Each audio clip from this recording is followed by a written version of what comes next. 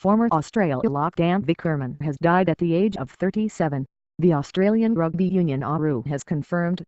South Africa-born Vickerman played 63 tests for Australia after his 2002 debut and featured in 3 World Cups. The rugby world is in shock after news of the tragic passing of Dan Vickerman. He was an enforcer on the field and a much-loved character off the field, said ARU Chief Executive Bill Pulver. No details of the cause of death have been disclosed. The former Wallaby died at his family home in Sydney and is survived by wife Sarah and 2 sons. He retired from the game in 2012 after spells with the Brumbies and Waratahs franchises in Super Rugby, and also spent the 2009-10 season in England with Premiership side Northampton Saints whilst studying at Cambridge University. He played for Cambridge in their 2008 varsity match defeat by Oxford, before captaining the Light Blues to victory in the 2009 edition at Twickenham.